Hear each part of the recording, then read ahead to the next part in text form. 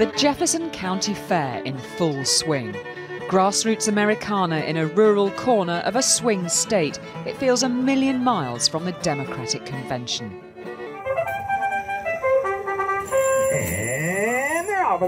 But in a spot where Donald Trump and Bernie Sanders squeezed Hillary Clinton out of the primaries, they're sending her a searing message.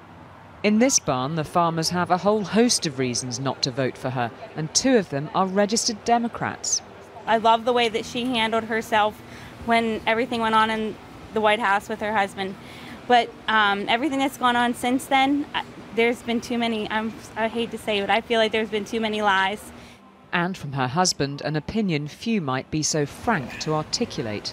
I guess, you know, I'm old school, I'm a dairy farmer, so I don't know if you go to the Middle East, what them countries would think of a woman leader of the United States, how that would be handled and how the respect for that would be. Would you sooner send your mother or your father to go deal with a bully?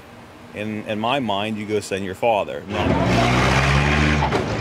Down at the fair's demolition derby, a metaphor just too irresistible for such bruising times in US politics.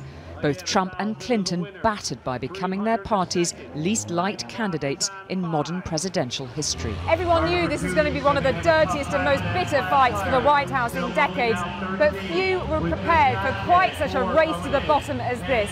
Among the Democrats here, many are saying that they'll vote for Hillary Clinton because she is, as they see it, the lesser of two evils. And that's a line we've heard again and again.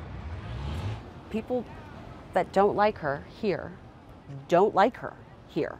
It's not tepid. It's either yes or no. When Democrat Congress hopeful Kerith Taylor is on the doorsteps of Jefferson, it's difficult for her to even mention Clinton's name. But as a Bernie Sanders supporter, she's now happy to fall in behind her and wants others to do the same. She has my vote and my colleagues' votes. It's just our job to make sure that she beats Trump, because that's a very frightening outlook. And what about the young women of Jefferson County? The generation above them, raised on the feminist struggle, might want Clinton to break through the final glass ceiling. But for them, a woman on the presidential ticket just isn't a big deal. I'm a big feminist, but I don't feel like she stood for feminist values the way Bernie did. She doesn't sound very genuine when she talks. I'm not for abortion. I am for guns and just everything. I'm against everything she's for. I would love to see a woman president, just not Hillary. I think all politics are toxic.